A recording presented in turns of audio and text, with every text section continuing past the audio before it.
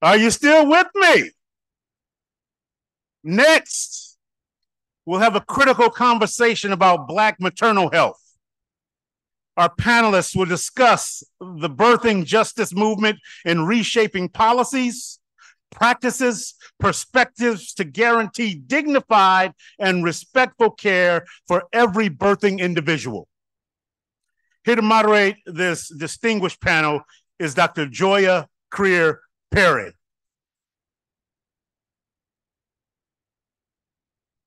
Is it on? Test my mic. Sounds nice. Check one. You know, I always wanted to be a hip hop artist. Y'all here? We here? Okay. Listen, Puerto Rico. I'm excited. We are here at this wonderful occasion, and truthfully, as a person who's from the Deep South, as a Black woman who's at least 8 generations being stolen from the continent of Africa, I'm excited to come to the diaspora to see what Black and brown love could look like. And when we talk about Black maternal health, we sometimes leave out the fact that Blackness is a global concept. It is not something that was created in the United States of America. So excited to be here in Puerto Rico to really have this important conversation with you all.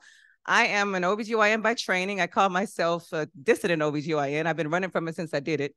I'm the founder and president of the National Birth Equity Collaborative. My organization is now about 8 years old. I mean, since the overturning of Roe v. Wade, we've been through a lot. So I need y'all to pray for us today, because it's been wild out here in these streets, right? People love me and love the organization. We only talked about maternal health and didn't tie the fact that maternal health also means infertility. Maternal health also means abortion. Maternal health also means the entire African diaspora. Maternal health is not a concept that's confined to a hospital or a physician or even a high-risk OBGYN as who was leading the projects beforehand. So I am so honored to be on this panel to moderate this conversation around the importance of maternal health across our lived experiences as people of color, as Black women, as Black birthing people, of people who've come to this world and to this continent, really acknowledging that this is both a social determinant of health, it's a political determinant of health, but truthfully, I am feeling this really deeply right now. It's a spiritual determinant of health. If our spirits are not aligned, if we don't really show up about who we are as individuals, this will never work. Be clear. So be clear, we can do some ashes and burn some sage until we actually figure out what our true indigenous roots are. We will never fix Black maternal health. That's just a fact. Okay, so with that being said, I want to just start off by letting my amazing panelists kind of talk about what brought them to this work. As I mentioned, I'm an OBGYN. I had 3 specific birth stories. My first daughter was born when I was in college. So, you know, I might as well have been 12 to my parents, because when you are 21 in a Black middle-class family and trying to talk about having a baby when you have no job, I might as well have been 12, right? So I had that experience. I also had a child who was born to weigh less than a pound, and that's really the founding of my organization, because as a person who's a child of a physician and a pharmacist, to have a baby that was so small and so early, it didn't make sense. There was no logic. My only risk factor was having Black skin. And my Black skin is popping. So it didn't make any biological sense that I would have a thank you. It didn't make any biological sense that I would have a 1 pound baby. And I was taught at my medical school at Louisiana State University, a publicly funded medical school, that my state pays that Black folks who live in that state pay a lot of money for taxes. I was taught that there were 3 biological races: Mongoloid, Caucasoid, and Negroid. This is the 1990s. So that means many physicians and nurses who are my age, who were trained at the Louisiana State University, still believe the reason we have poor health outcomes is because there's a biological basis of race. So that's really the beginning of my origin story. And then my last child, who's 12 years old and taller than me now and has a little mustache, is driving me a little nuts, was born utilizing a gestational carrier. So I'm the full reproductive spectrum, right? And so as most Black women, we start things because we got a problem. We're trying to fix it for ourselves. We're like, y'all should come too. I got to fix my thing. Y'all might as well participate as well, right? So this is really how this journey begins for me. And so I want to start with my friend, the amazing Sista Midwife from New Orleans, baby. Listen, so tell us about And is this thing on? Right. Yes, it is on. Beautiful. Thank you so much, Joia. So my name is Nicole Deggins. I am the founder and CVO of Sista Midwife Productions. I come to this work as a labor and delivery nurse, a postpartum nurse, a well baby nurse. I've worked in hospitals all across the country. I became a midwife in 1999 because I really thought that becoming a midwife was going to be the answer to fixing the ails that were a part of the birthing experience. I originally wanted to be an OBGYN, but quickly realized that that was not my path. And so I became a midwife, went to Emory University, did that thing. And as I traveled around the country working as a midwife and as a labor and delivery nurse primarily, I began to see that the system was flawed everywhere I went. It was flawed everywhere for everyone, regardless of race or socioeconomic status or the state that they were in. Contrary to popular belief, California wasn't any better because that's what everybody said. And so I began to create opportunities to educate my community and individuals about how to make birth better. Because what I realized was no matter how much even education people had about birth options, they still were being hoodwinked and bamboozled as they entered the hospital system. And so I started Sista Midwife Productions in 2011. Since then, we've done a lot of work around creating a Black doula and midwife directory, training doulas across the country and across the diaspora, I can say, and so much more. But I'll stop there and shift to my right. Is this on? Oh, it is. Yes, great. Hi, everyone. I'm Dr. Redman, or you can call me KR. Prefer KR, unless I'm being printed in somebody's white journal or something. So I am, let's talk about what brought me here, I guess. A little bit different path. However, I too was in pre-med to be an OB/GYN. Yes. Like ex-Catholics. Oh, yes. So actually, I shifted my journey a little bit to public health because of the systemic oppressions I was seeing just as a Black queer person growing up, and thinking about just what brought me here is really my political lineage. I'm from LA. My family are some of the founders of the Crips in LA. And I say that willfully because historically, the Crips are institutions, or not even institutions, but groups like that were rooted out of the Black Panthers and were created specifically in LA to protect the Black family against the largest gang, which was the LAPD. So that's my political lineage. Oh, no, for sure. That's my political lineage. That's what brought me to organizing and really just thinking about where my identities exist within our communities, specifically around Black liberation. And as I went through my process of medical school, I realized that I can be a great physician. I can do all the work I can as an abolitionist to dismantle, disrupt, and rebuild systems that were not traditionally created for us, and figure out how I exist within those spaces, which is very important, but it wasn't something for me. I wanted to actually do the groundwork as an organizer to truly just dismantle, disrupt systems from the outside. And I figured out that path while moving from LA to Georgia and working with Spark Reproductive Justice now, which is in the house. We are queer Black, yes. We are a queer Black and trans reproductive justice organization that's doing some really great work throughout the Southeast. And also a little bit about my personal experience. So I've had 3 birthing journeys. My first birthing journey, again, you know, what science says, I'm textbook, higher, you know, social economic status, blah, blah, blah, you know, all these different things. I gave birth to my first child, Amir, who is now 6 years old, but he was 1 pound, 12 ounces, was born. We're twinsies. Right, I know. And he spent 4 months in the NICU. In the ways in which I had to show up as Dr. Redman versus a parent in those situations and advocate for my child, and not only the disparities with what happened to me, but also his potential outcomes of facing infant mortality and morbidities and things of that nature. And now, I mean, amazing child. My second birthing experience in 2020 was pregnant, gave birth to my child at 24 weeks, survived for 4 days and passed away. In the end of 2020, became pregnant with my third child, my rainbow baby, so to speak, full term, no issues, but yes. The way in which I took power and ownership over my experience was quite different than everything else. I, despite what physicians said, even Black physicians telling me you shouldn't listen to your body. All skin folk and kinfolk. No, yes. And et cetera. You know, I took matters into my own hands and just surrounded myself with people that had the same vision for what I wanted with my body and such, and birthed a perfectly healthy baby, Araya, who's at home with her brother and not here. So that's amazing. Thank you so much for sharing that. And so I would love, so although I'm from New Orleans, I currently live in the DMV. And so my brilliant friend, here we go, yes. So my brilliant friend here, Kanika, Dr. Harris, can you please share with us like how you came into this work? Because I know you have a whole, like I met you prior to this, exactly. So tell the people about yourself. Hello, can you hear me?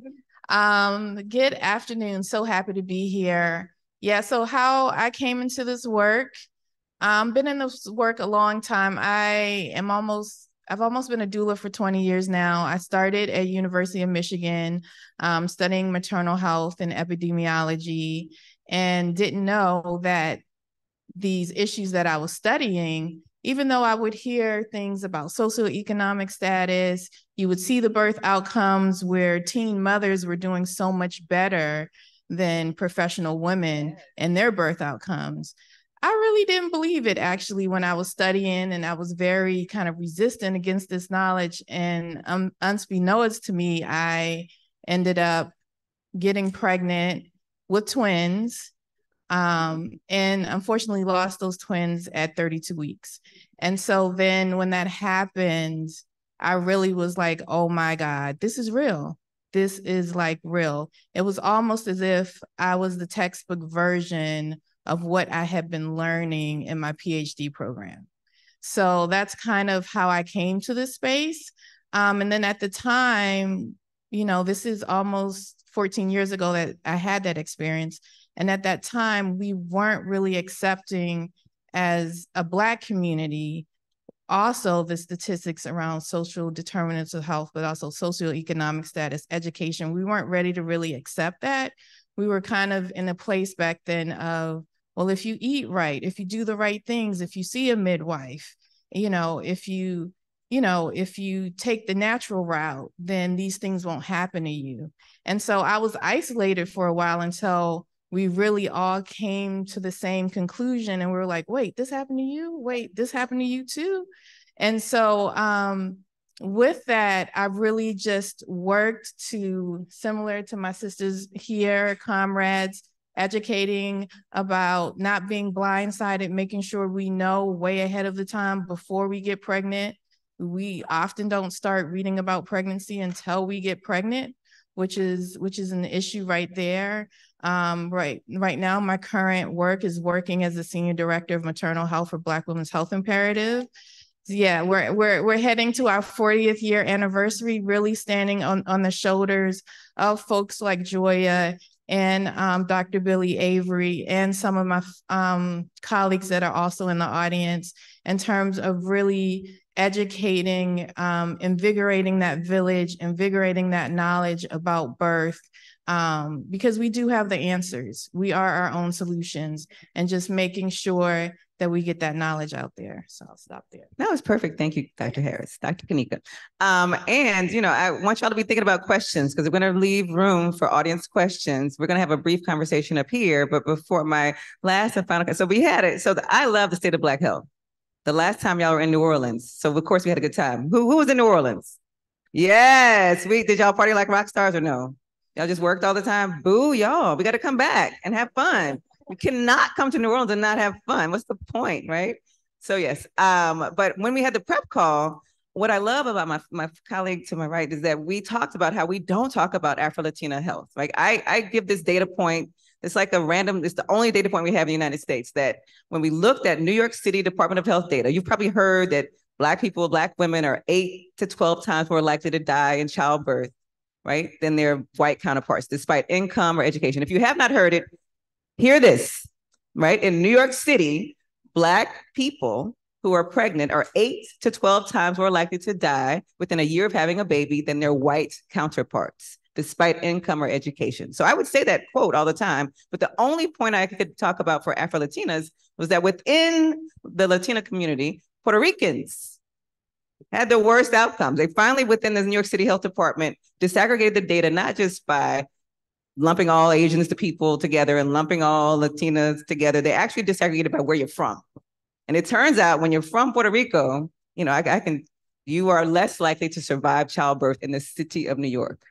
So think about all the ways colorism shows up, right? Think about all the reasons that would be, and even immigration status. Like we could make a whole, I'm sure AOC and Cardi B could have a whole conversation about this right now, right? So just why, and I would love to think about here, now that we're here, how the state of Black health can really reimagine what our relationship is with the Afro-Latino world. So if you don't mind talking about your origin story, and then we'll move from there. Thank you, Mama.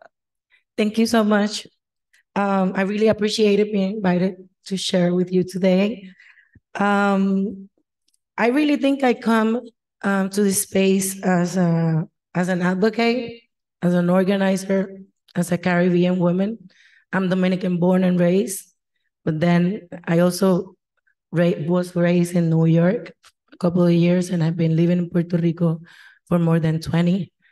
So I have that experience of being an immigrant and your body being somewhere, your heart being somewhere, your mind being somewhere else. And then trying to just put that together in a wholesome way.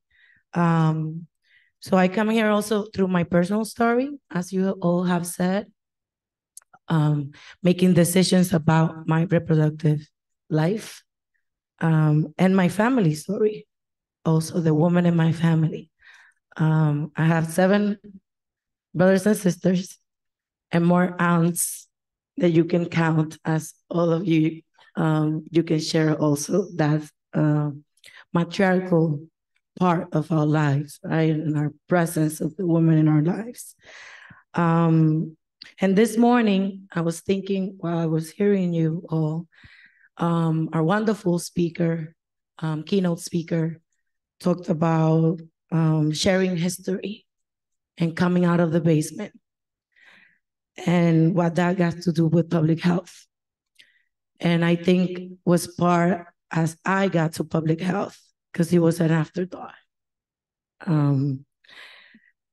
And because living in Puerto Rico and feeling Puerto Rican and embracing Puerto Rican culture, we know about systematic oppression, and we know about colonialism, and we know about body disfranchisement, because we don't forget our history. We don't forget all the stories that have been surrounding Puerto Rican women in the past 60 to 80 years.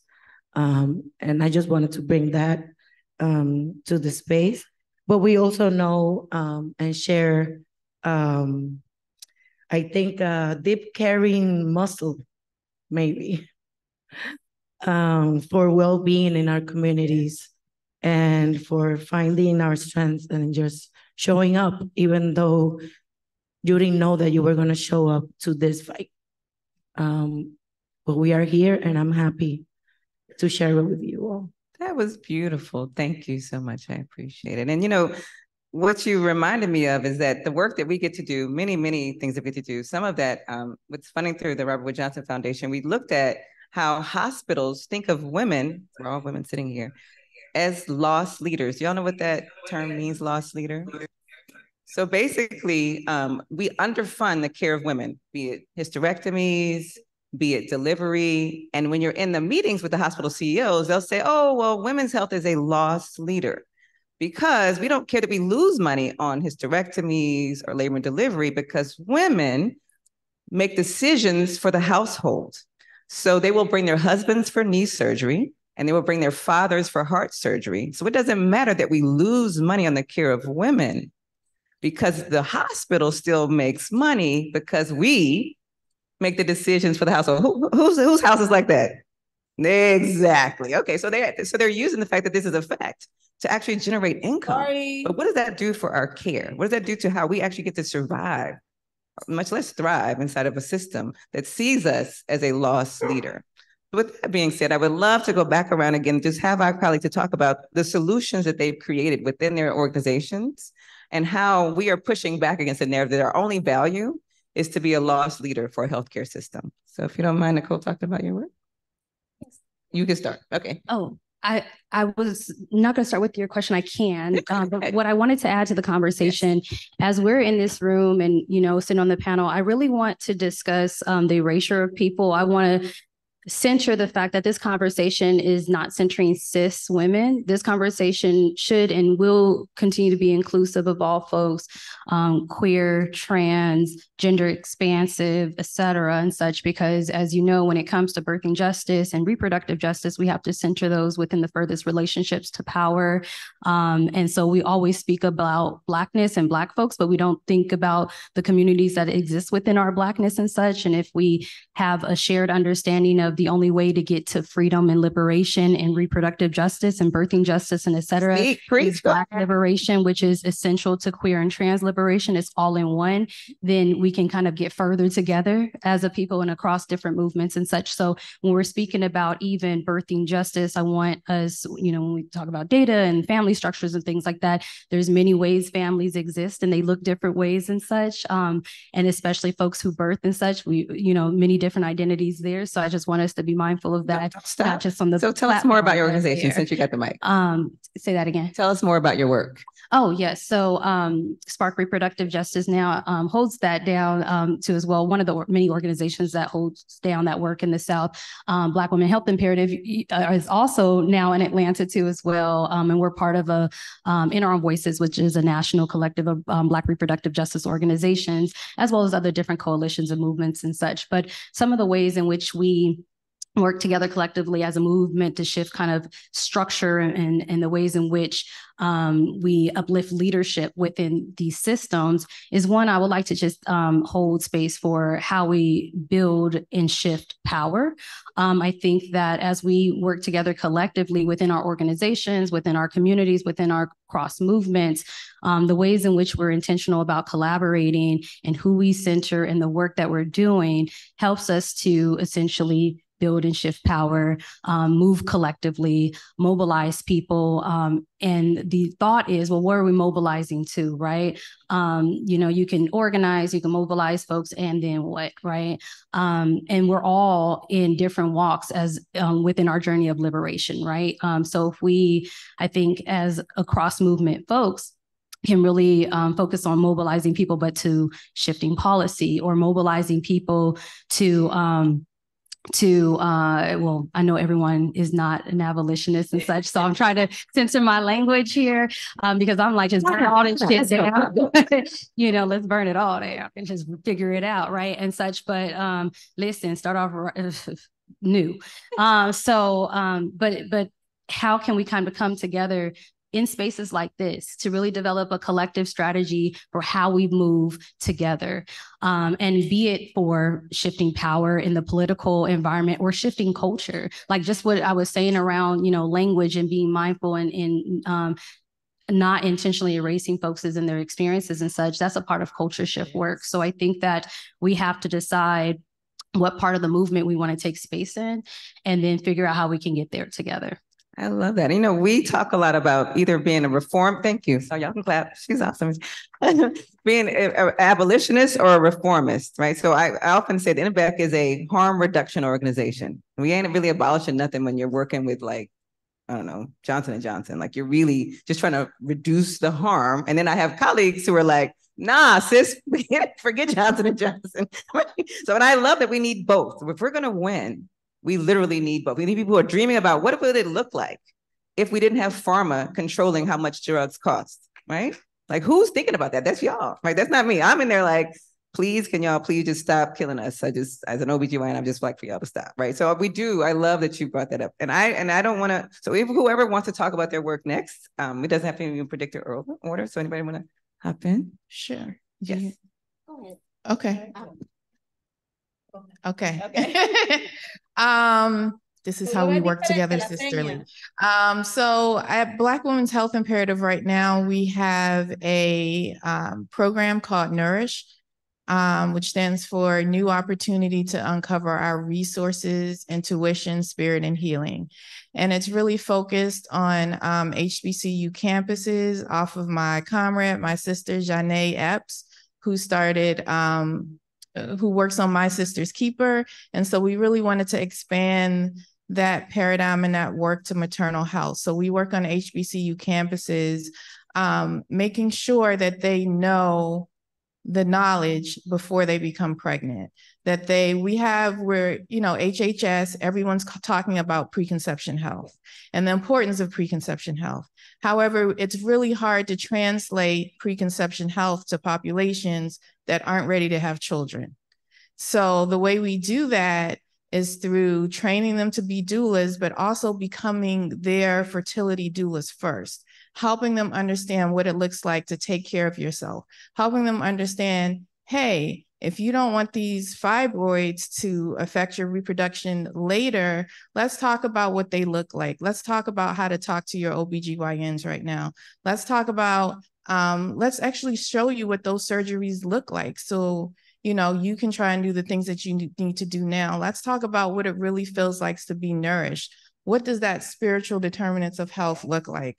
They were yearning for ritual, for a collective sisterhood, for ways to reinvigorate and restart a village, because our village looks different now. We're in the first generation of the no village generation, right?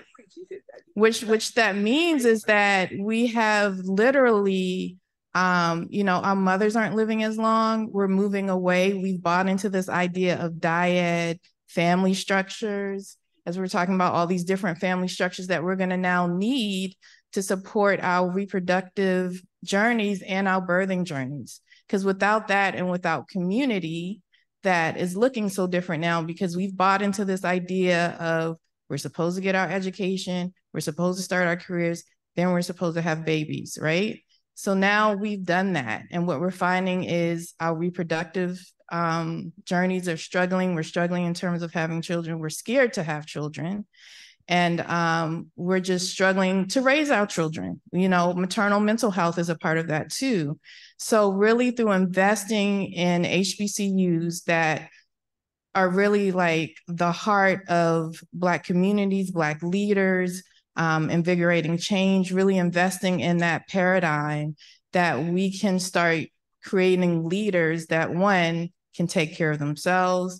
Dr. Joia have just talked about how women, we lead the health of our families and our communities. How do we learn that for ourselves? How do we reinvigorate community for ourselves? And then how do we take that knowledge into our practices as nurses, as midwives, as OBGYNs as well? So this is like really starting to replant a new seed, fertilize a new seed for the development of just birth justice, birth joy, and just the health of our communities. So that's what I'm really working to do through Nourish at BWHI, as well as working on a documentary that really focuses on the healing around our stories and, how complicated they are, but they don't stop with the trauma. We have to talk about the healing and how we get to the other side. And so that documentary is called Listen to Me. So that's what I'm working on. I would love to follow this. This is such a perfect segue into some of the work that we're doing. First, the tagline at Sista Midwife Productions is "Birth is the Revolution." And if we revolt, that is to rise up against the status quo and shift the way we think about pregnancy, conception, birth, parenting, and the postpartum period, we could literally change the vibration of our communities. I say it all the time. It is everywhere that I go because I really believe that. So one time someone challenged me.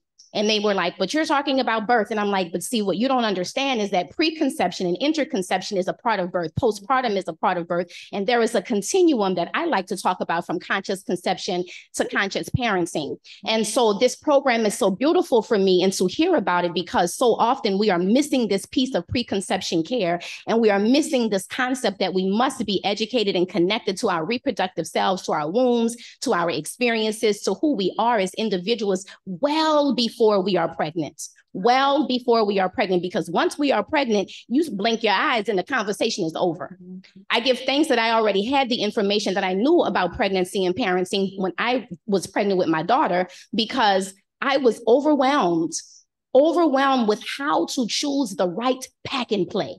And I thought to myself, thank God I know I'm going to have a home birth. Thank God I know I'm going to breastfeed. Thank God I already know how this thing is going to play out. It did not play out how I planned. We were in the NICU for 7 days, born at 35 weeks, because birth has its own way of doing things, right? But I already knew those things. And so I didn't have to go down the road of reading these different books and figuring things out. And I also knew that I wanted to center joy.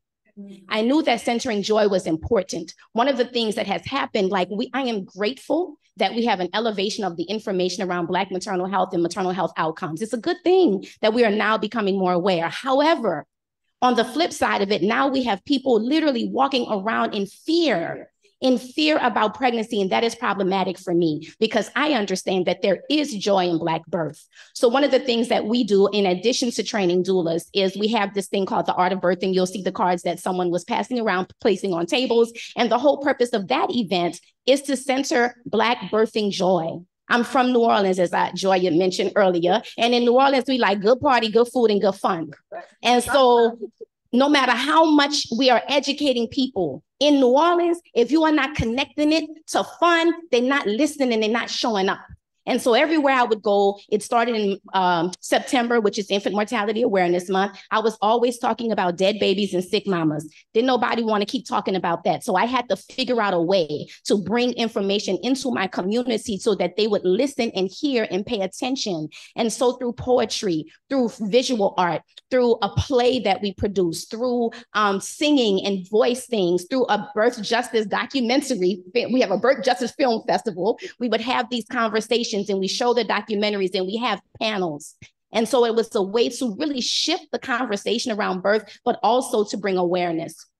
And another thing I want to touch on really quickly is this thing of doulas. So I train doulas. I've trained over 600 doulas now. I'm in the middle of a training right now. It is a beautiful, beautiful thing that we have an increased awareness and knowledge about doulas, but there are a couple of things that we must pay attention to. Number one, the community is confused. There are still people who do not understand that there is a major, major difference between midwives and doulas. They are not the same. And we must make sure that, yes, you need a doula and a midwife. You need a doula and an OB. And your doula should not be attending your home birth, just you and your doula. That's not their scope of practice. All right, so that's important. And so as we are empowering communities, I'm gonna get a doula. They must understand that a doula is not a midwife. The other thing is the doula is not the golden ticket. We must change the system. And so now throughout the country, everywhere, let's reimburse doulas. Let's reimburse doulas. Sure, let's reimburse doulas. Let's also fix the broken system. Let's dismantle what is happening. Let us, because guess what? You can have the best doula in the world when she is walking into the medical industrial complex by your side. Trust and believe, if she's not ready to go to war and you're not ready to go to war, the doula can't do nothing for you. We must change the system. We must increase capacity at hospitals with nurses. Do y'all know how short-staffed these labor and delivery units are? Listen, you better tell them. Yes, yes. And I'm talking about it's getting worse. I have been there. When I hear some of the cases of maternal mortality, all I can think about, I've only experienced one in my 30-year career. I experienced one in my first year of labor and delivery experience. There was one maternal mortality that I bear witness to. Since that time, I've experienced a few through friends, but never as a clinician.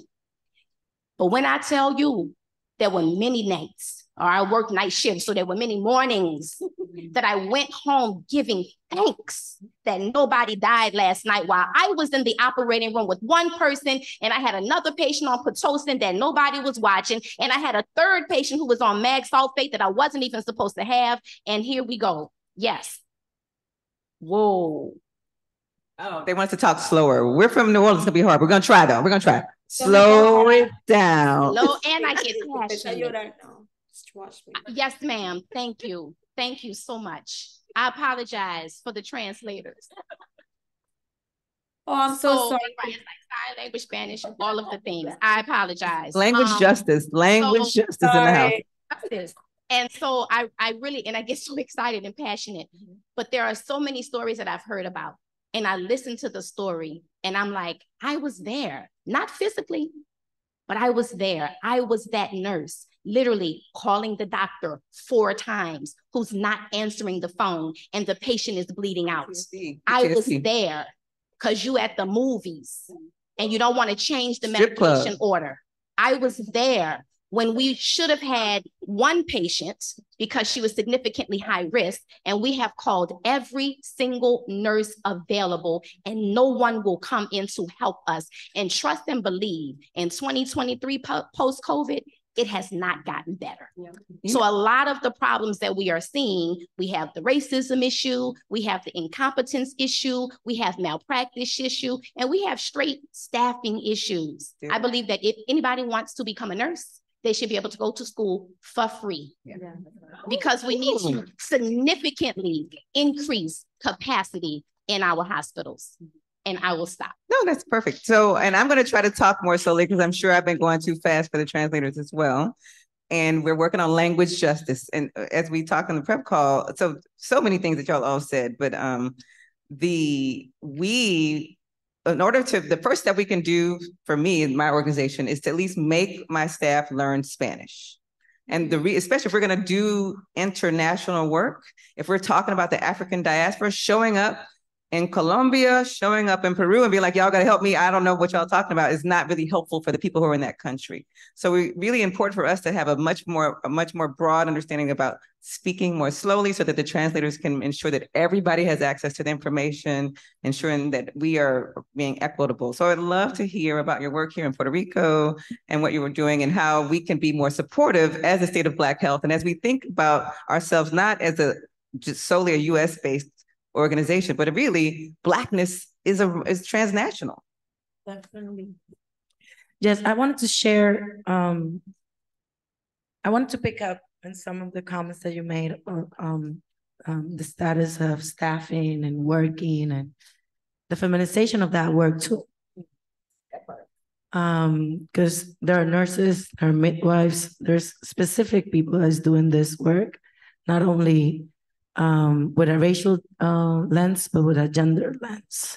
And they're not being centered in their needs and moving forward with what we need to do to support them. What I wanted to share, at least from Puerto Rico, we have a 12% rate of premature birth rate. An infant mortality surrounding the 7%.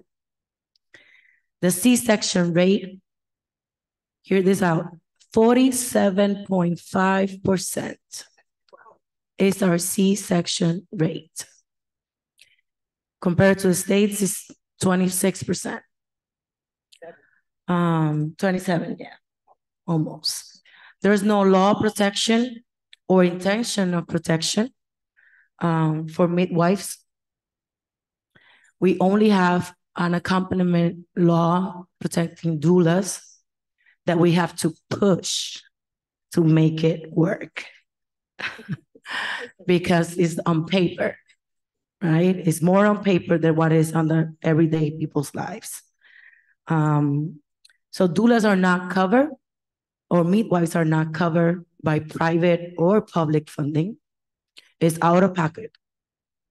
If you want these services, you will need out-of-pocket money for the payment. And this is also true for abortion access. We only have 4 clinics. All of them are private. All of them are in the metropolitan area. So any person from Vieques, from Culebra, that doesn't have access to reproductive services needs to travel not only by ferry, but by car or bus to get to the metropolitan area to get basic service as abortion. So I wanted to bring that in and to the conversation, precisely because the work that we have been doing is visibility, is putting out a multi-level response in the community and a multi-directional response. Working with services, working with education, working with advocacy and organizing, and working with policy and research. I will tell you that Because we don't have segregated data by race, we only have it by ethnicity. We have been pushing forward the development of programs, instruments, and research, participatory research projects where we can have a realistic overview of what are not only disparities, because we don't want to talk about disparities. We don't talk about disparities at all. That doesn't serve us at all. We talk about inequality and injustice. Because when you touch that, you talk about what is dignified and what is well-being, what is the aspiration, not the lacking of. And in inequality, we can do the storytelling of it. We can not only show you the data, we can have putting faces to that data. So that's how we have been trying to work with it. Building our own curriculums, community health workers, building our own curriculums for abortion doulas, moving towards full spectrum doulas, moving forward on uplifting the Black leadership of our community, making space for younger and older people to get involved in reproductive justice and birthing justice as included as a reproductive justice fight, but knowing that this is not something that we want to keep as a legacy, is that we want to dismantle it and we want to move forward and we want to break the systems that perpetuate the way that we live unequally. Yes, I love that. So, and I wanted to make a comment on the joy. Yeah. Because we needed to feed from the joy pond a lot in this past 5 to 6 years. Because we had the hurricanes, we had the earthquakes, we had the COVID, and then we have the Control Supervision Board imposed on Puerto Rico in 2016 by Obama. That makes all financial and fiscal decisions on budgetary matters in Puerto Rico, and is not an elected official. Wow. Or states' rights for Puerto Rico. So we need to talk about the integration of what we want to build for ourselves. So joy and visionary, being a visionary of good life for our community needs to be centered too. Not only to speak about what we need to fix or change or just disrupt, but intentionally saying we want to dream and we want to build it. Yes. And we can. That's so. I love that. Thank you so much. It's so beautiful. And so this is going to be my last question. So if people want to start lining up, because I know y'all, I've been here a few times. Y'all got questions. So think of them, get in line on the microphone, and we're going to go to 2 and 2. But so I just want to, one of the other things we've been working on, and because of the work that I'm so blessed to do, the term preconception. So funny that we get from the Buffett anonymous, the fact that people call themselves anonymous because they're funding abortion creates harm. So we can have a conversation about that anyway. But the idea that you're only valuable because you conceive, right? So when you peel back when the term preconception was made, it was made around white supremacy, patriarchy, and violence. Like we should be able to desire our bodies are not just built for conception. If we never choose to birth, we should be invested in. So how this plays out in the medical field as a physician. So my amazing friend, Dr. Yolanda Lawson, is a closing panelist, and she's a Black woman OBGYN just like me, and she's the president of the National Medical Association. So I get a lot of pushback from my Black women OBGYN friends that I talk about doulas and midwives and not Black OBGYNs. And the truth is, it's because we have not, as a field, as medicine, confronted the racism inside of our field. Like we have not honored the same way that midwives and doulas have.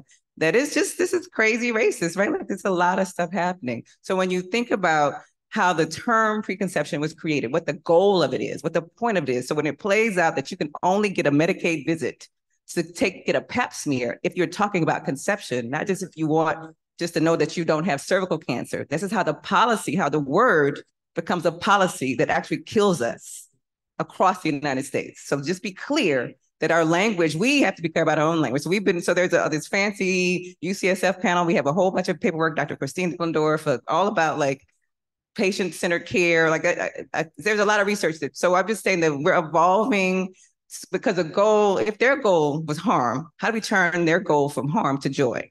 So what we want is people who, no matter if they want to be pregnant ever, I'm valuable if I never have a baby, I'm valuable because I exist, I would like a pap smear. How do we fund that? How do we fund our ability to live and to thrive? So what I hope that we can think about is how do we find joy in our work and what gives us joy? What makes us think about how we're going to build a future together? So anybody want to start off with what gives them joy? What makes them think about what we could do to build together going forward as folks think about their questions from the audience? Whoever wants to start. I'll start. We actually had this conversation at both of the organizations I hold a leadership role in. So I mentioned my work at Spark Reproductive Justice Now. I'm also the executive director of Breast Cancer Action too as well. I see them both as driving vehicles for how I do this work collectively within community. But internally, we discussed the importance of just like joy. One, because most of the folks that are doing this work on the ground look like us, have our identities, and it's exhausting as all get out, right? So to actively like hold our own personal experiences and then also be in community and do the work to dismantle, disrupt, rebuild, and also be involved in legislative session and legislators and all, et cetera, right? Like doing that intentional work and then showing up in community to center community care, et cetera, is tiring to say the least, right? So like we integrate joy in every aspect of it. If it's just like cracking some jokes, if it's like, first off, Black folks, we can find something funny in everything. Like we will make fun of everything. We do. We will the dozens. We do the mama jokes. Right. We got it all. Right. Go ahead. Right. But I think it's also a part of it's a strategy for survival. The ways in which we have to integrate joy in our life, or we're just not going to survive. And I think that as we do this critical work to getting towards liberation and freedom, if we don't intersect joy, if we don't intersect self-care, rest, and really think about how we those both can exist in the same space, we can navigate grief, loss, anger, harm, pain, history, et cetera, with also uplifting our joy, as a radical strategy for getting to freedom. And it's something we do individually and collectively within a community, right? And I think as we continue to center that, it's okay to like center our happiness and our joy and put people on pause, put social media on pause, do whatever pausing you need to do to take care of yourself. You're not going to be around to experience liberation and freedom when we get there, because we're going to get there. So if you don't take care of yourself, if we don't take care of ourselves, we can't show up for community. We can't show up for our loved ones, our families, our sibs, because we're not going to be around to experience it within ourselves. So I think we find every piece of a chance to have fun, like whatever it is, dancing, music, what have you, right? You mentioned something too as well, like how you engage people, because starting with like our experiences and it's sad. Like, I don't even want to talk about my experiences up here. It's, but the ways in which in community or within movement, especially the reproductive justice movement, we commune and build power is through our joy, arts and culture and media, and just like, going to a ball or doing whatever, whatever just makes you feel filled in that moment is how we get through the next step and therefore afterwards. So beautiful. I'll talk, give a couple of examples of what brings me joy in my work. First, I feel very privileged that I have been able to, I have a business that was started by me, a single Black woman with no business experience. I come out of medicine, and here I am 12 years later, a successful business with 3 employees. So for me, that brings me joy because it lets me know that I'm serving my community in a way that they are continuing to uplift me. When I look at what I hear or what we have heard about Black communities not supporting Black communities. When I tell you I've trained over 600 doulas, and I also say to you that like 90% of them are Black women, I'm like, oh no, we support each other. That gives me joy.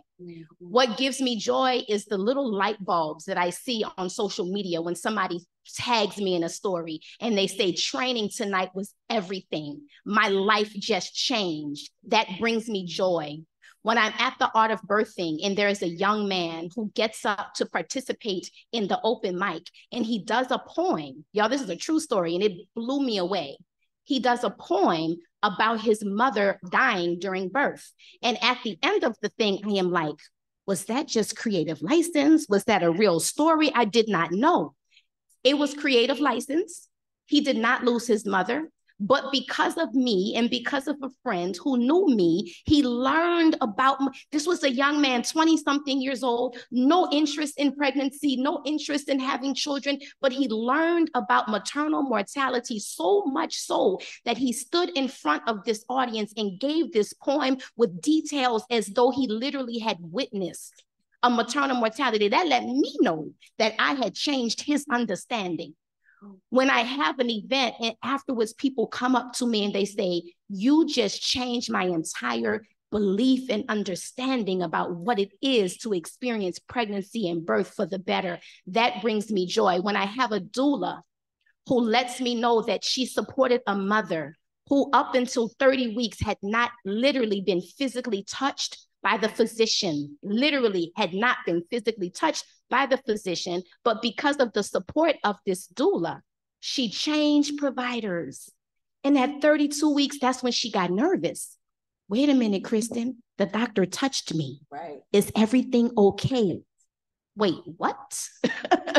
That brings me joy because what I know is they say if you change one person, you've actually changed 10. If you touch one person and raise their awareness of something, you've done that for 10 people plus. So what I know is when that young man got on the stage, when that sister posted her post about how her life was changed, when that young girl got touched by the doctor and she realized that that's how it was supposed to be, I know that my work is doing that which it's supposed to be. I know that I am doing my work and moving on my path. And that continues to bring me joy and allows me to show up and to continue to share my story.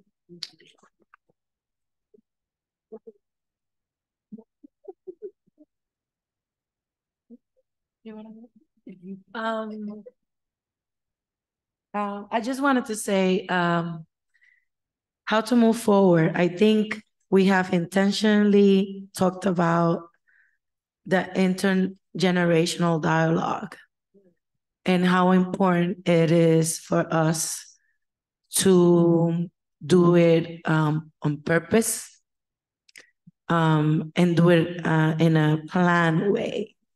Because we do it as a community, as a culture aspect of how we share with our family, with our friends, with our neighbors. But I think from the health promoters that we always say we are the first community. We have to take care of our first community, and then we can expand. And then Puerto Rico is our community, right?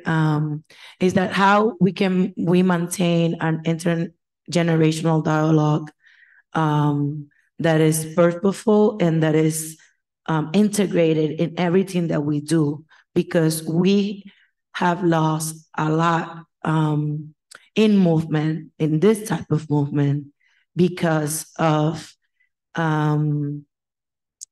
just maintaining the oral stories or just maintaining some communities' literacy about our issues and our struggles and our strengths and how we survive it.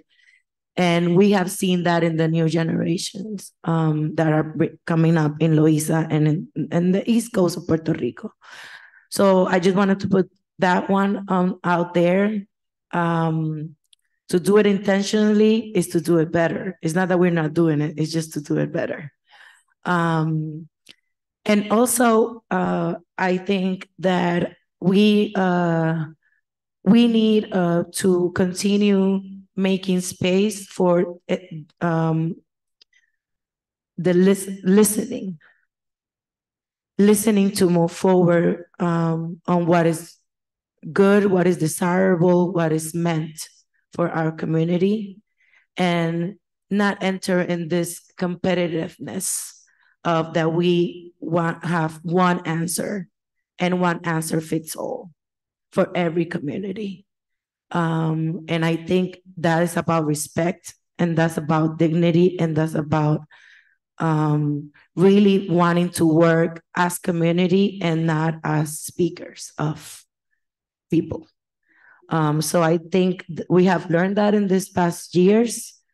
And I think it's important for us to continue that work forward, because we have so many narratives coming in, and we need to be discussing them, dialoguing around them, but not assuming them as good, as perfect, and as applicable to me and to my community right now, just because you wanted to push your agenda. So we need to make agendas for ourselves and then make space for that agenda, and to put people in the agenda to benefit from it. So yeah, I wanted to put that, because as you can see, we can talk about Puerto Rico realities for the whole day. And I think those three things are where we are intention on the work.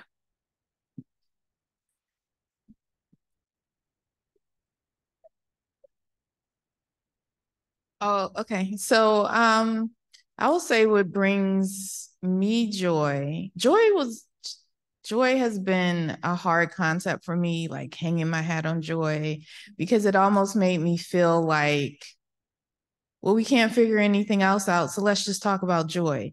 And it was, it was just like, I didn't really know. I really struggled for the past year with joy, and it wasn't until, we did the Nourish program, I authentically moved forward with really not thinking of how I was trained in my PhD program, how I was trained, and just what I would say Western paradigm knowledge, and really saying, I'm just going to lean into what I know works. I'm going to lean into storytelling. I'm going to lean into ritual.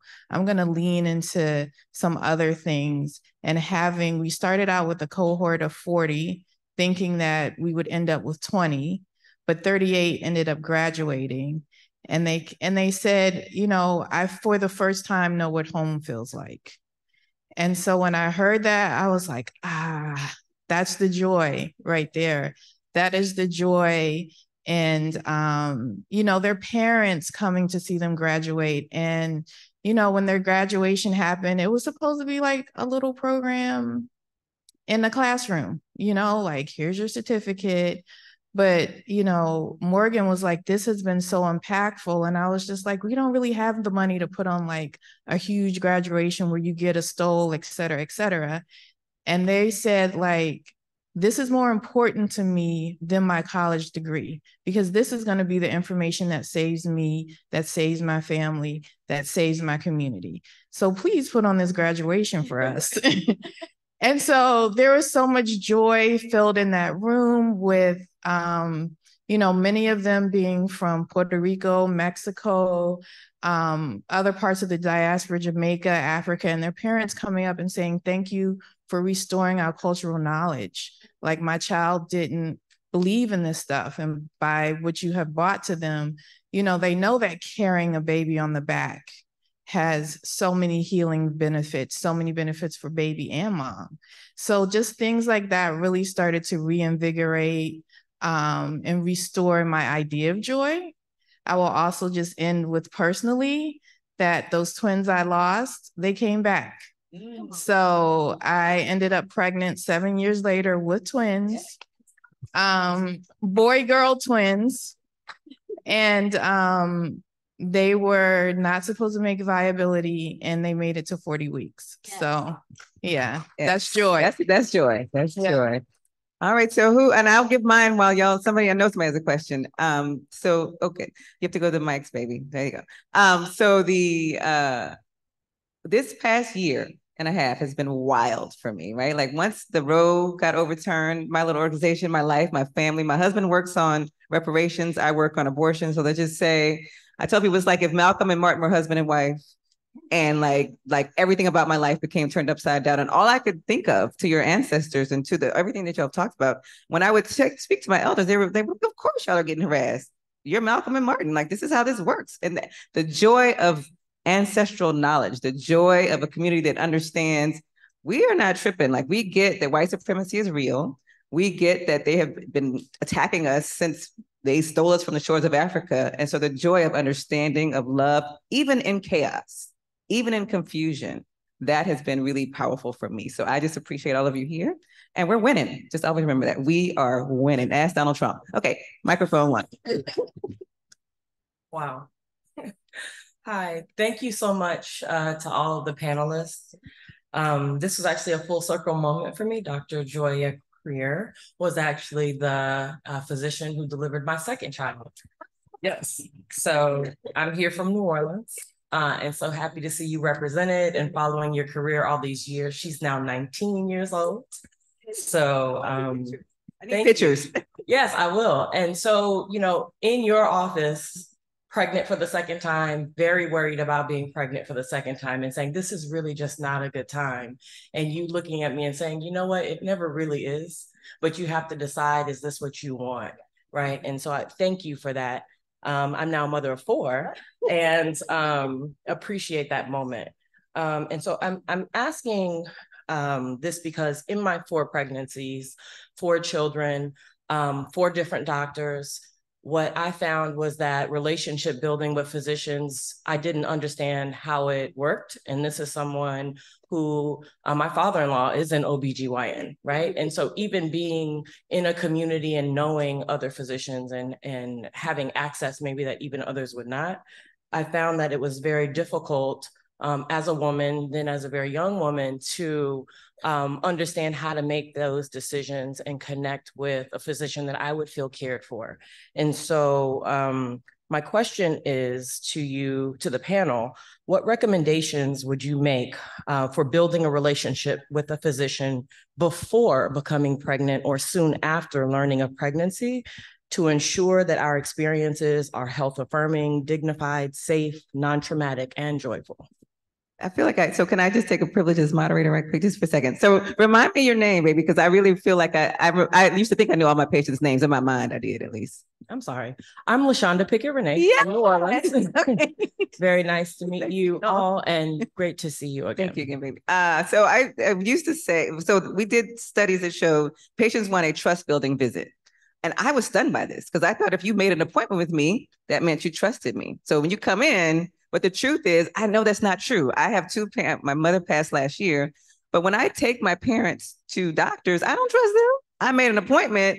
You're a nephrologist. I'm going to see what you're going to say. So this idea, like this building a relationship, we inherently as physicians are taught that you're here, so you must trust us. Listen to what I say. And the fact is, I know as a Black woman, as a person, as a human being, I don't just innately trust everything you say just because I walk in the room. And so that's really, we have to work on strategies to build trust. We are not trustworthy as physicians, and we have built an entire system based upon patriarchy, white supremacy, and all that, gender oppression. So we don't treat people well. So we have to do a better job of meeting you where you are. And so that's really, when I would talk to patients, I would say to them, I'm talking to you because you're a Black woman like me and I get it, right? Like I know what's in your head, baby. I've been you. So I would just talk to you like my friend because you felt like my friend to me. So that's really what was easy for me to do, honestly. But that's not something, it's hard to train that. That's just who I am as a human being. I do that on this panel, right? So I'm just going to be that human being. How do we get more human beings who are physicians who see other people as human beings?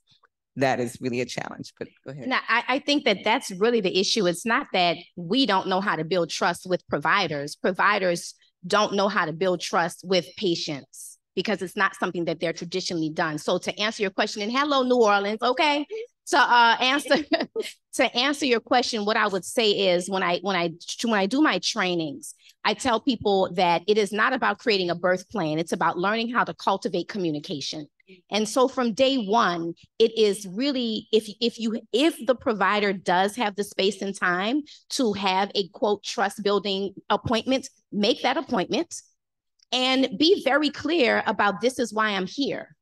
It's important to know that a good gynecologist does not necessarily mean a good obstetrician. They are two different things. So understanding what you're looking for in that provider, what is it that you're getting clear? This is what will make me feel safe. This is what will make me feel joyful in my experience. This is how I want this experience to look. So then you go into the provider's office and you ask simple questions. So how long you become personable? How long have you been an OB? Oh, how many babies have you caught? Have you caught any relatives? Start asking regular questions to take their guard down. There was an anesthesiologist that we used to work with who was always, that's how he walked around the hospital. He was also an attorney, so he was always moving with this just growl. So what I did as a new labor and delivery nurse, first of all, I was nuts when I was 21, flying. That was me. And whenever I saw him, I would say, hey, Doc, how's the baby? Because he was an older father and he had like a 3 or 4-year-old daughter. And every time I would see him, that's what I would do. So what did that do? That completely took his guard down because his little girl was the apple of his eye. He would pull out pictures to show me and everybody would be like, how are you talking? How you got that relationship with him? Girl, because I ask him about his baby every time I see him. I asked him about his baby every time. There was another OBGYN I used to work with at a different hospital, mean and nasty. Mean and nasty. In the operating room, I would be like, so how's the family? And I would smile because I need you to disarm yourself. I need you to remove this mask of superiority. And one thing that we have in common is we love our children. We love our mothers. We love our, so that's something that I would do. So I would encourage people to just start asking questions. What med school did you go to? You might already know this. Right. Website. But you're asking questions that will disarm them and that makes them more human. Their humanness, get into their humanness, because unfortunately they are trained out of their humanness in their medical school training. That's beautiful. And that's exactly what the patients ask for. They want to see that the physician knows that they're human too. So they want to hear. So people knew all my business because it was New Orleans. So they knew I was human. How much time are we doing on time? Okay. So anybody else want to answer that before we move to another mic? Yeah. Just briefly, because I know somebody's waiting for a question, but I also wanted to add, we encourage the questions, but we have to add on that the perspective that after we have received medical students as practitioners in our community center, they rotate and they do certain weeks. We have also pushed an agenda, is that they need to change their ways of treating people. And it's a two-way street with the patient-doctor relation. So also we need to get better at what to ask, how to ask, get empowered to ask for it. But we also need system change in how we are training to be not only doctors, but just to have any profession where we deal with people in vulnerable states, with doubts, with questions. And it's like sometimes you go to the doctor and you're like, you don't even know if you can ask a question. Because in this system that we are living in, you have 3 to 10 minutes for a consult. So pick your questions wisely, because you have to see the next patient. You have to see the next patient, because that is what that's the system that we have lived in, right? So I also just wanted to bring that we have always, in recent years, have more medical students rotate and do community work. And we have seen how that works with their sensibilization and their change. Like how I'm going to do this consult, how much time I have to for this consult, how many questions I'm going to ask just to change that mindset that this is not transactional. Yes. I'm taking a decision that is going to impact the rest of my life. Yes. Probably in your office, in your 5 to 10 minutes that you have to give me. So it needs to be meaningful. Can I add just go ahead. one quick thing to that too as well? So just speaking about the medical industrial complex, which I believe was uplifted here too as well, and how it's wrapped in just white supremacy and capitalism with productivity, et cetera, right? And then speaking about culturally humble care, like cultural competency and this and that. Humility is like, a fancy term. Some Black doctors made that up. Yes, being culturally humble in every aspect of care, seeking a provider that understands the colonial imposition that is gender, that is medicine, that is race, that is et cetera, right? But one thing I wanted to add was that we're talking as if like everyone has equitable access to a provider, right? Like there, especially in Georgia and other southern states, there are those very deep rural areas where you don't have the choice of a provider or have a provider or fall within that gap of coverage, right? So I think there's privilege in that too as well, you know. So just uplifting the folks that one don't have equitable access to even identify a provider. And even if we get into the office or, you know, a clinic with a provider, let's say, you know, it's accessible financially and also geographically, like, you know, walkability, built environments, et cetera, right? Like there's all these different barriers that affects our ability to access equitable care, right? Then equity also includes having a provider who's culturally humble. Like that's something we can only dream of, you know?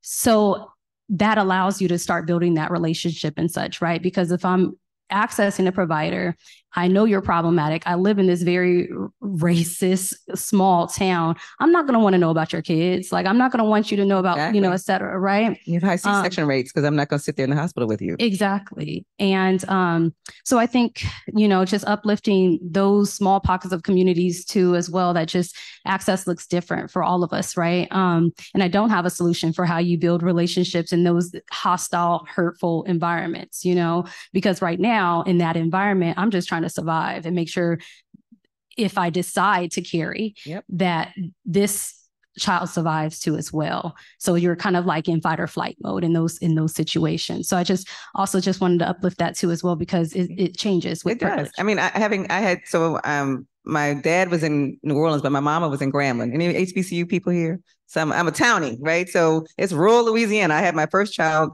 in a hospital, Lincoln General, where my mother was the pharmacist, and everybody loved Miss Carolyn because she was so nice. But the truth, they liked my mother. So I was treated well because my mother was the Black pharmacist at the hospital. When my friends would go to the same doctor, they wouldn't get an epidural. So like being able to see us as fully human despite your assumptions about who we are and where we live is just so important. And I tell people the American healthcare system got rid of Eastern medicine and made up this thing called Western medicine. And so we got rid of this spirituality, this connection to indigenous ways, like all these things. So this is why we have the outcomes that we have. And until we really go back to understanding that you can burn sage in the delivery room and that ain't gonna kill the baby, like it's just important for us to remember that we come from an indigenous tradition, a global transnational tradition that's tied to our roots. All right, so microphone.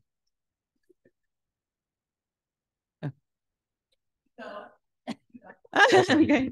All right. I'll save it for time. But as a father of 3, my wife and I had a beautiful daughter, 2 beautiful twin boys. So shout out to Twin Life. But we had a positive outcome due to this woman right here, Tina Roberts, who helped us get connected with the doula.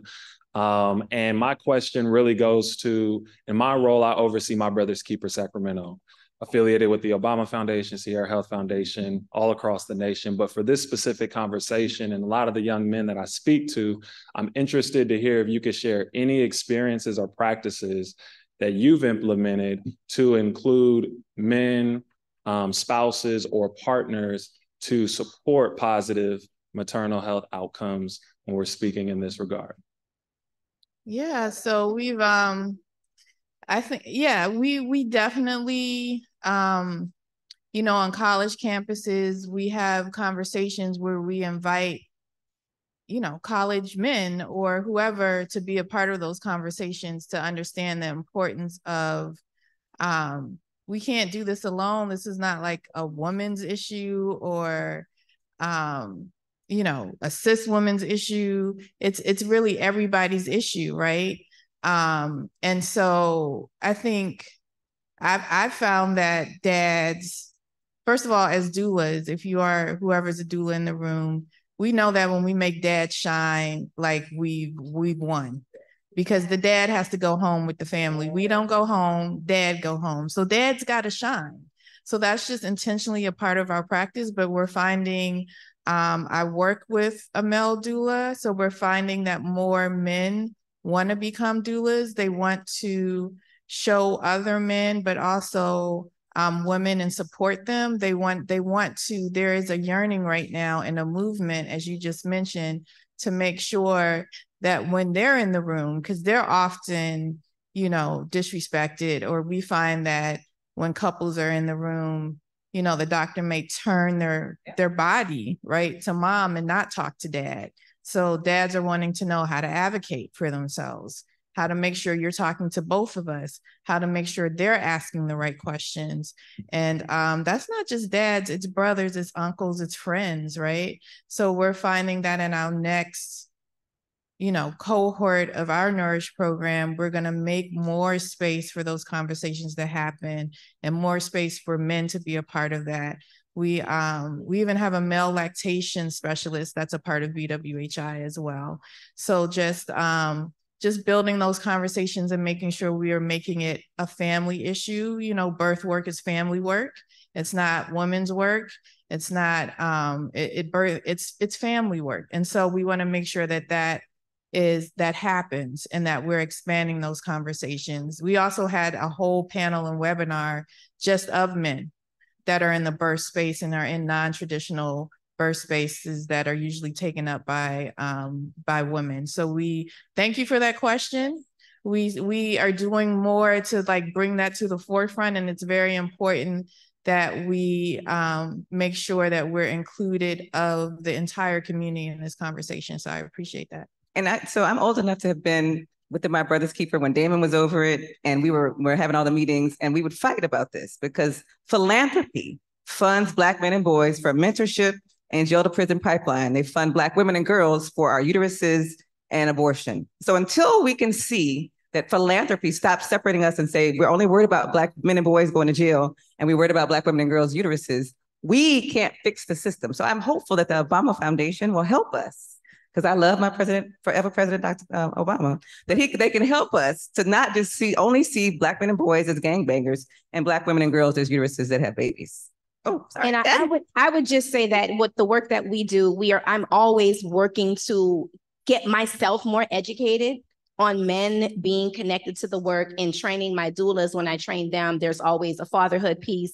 And this year at the Art of Birthing, we're actually showing, it is a 10-year-old documentary, but plenty of people have never seen it, called The Black Fatherhood Project. And it'll be an all-male panel to just really continuing elevating this idea that this is a community issue, this is a family issue. And I often talk about some of the best community-based conversations I've ever had is with grandpas.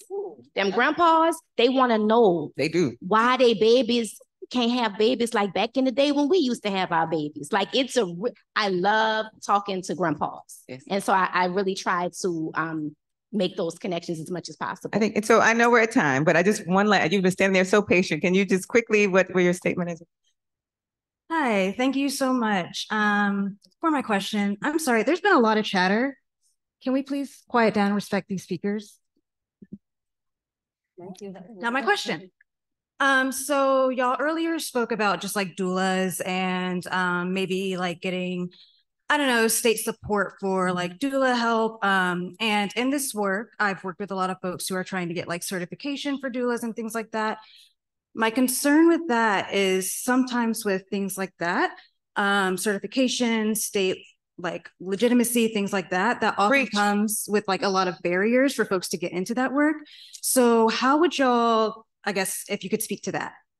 So I'll just be quick that if you self-regulate, so we don't need doctors and nursing regulating doulas. So doulas know each other. The doulas can take care of each other. So doulas should certify themselves and not have us overseeing them, which is every legislation says a nurse should oversee it or a doctor. And that's how we get patriarchy and white supremacy.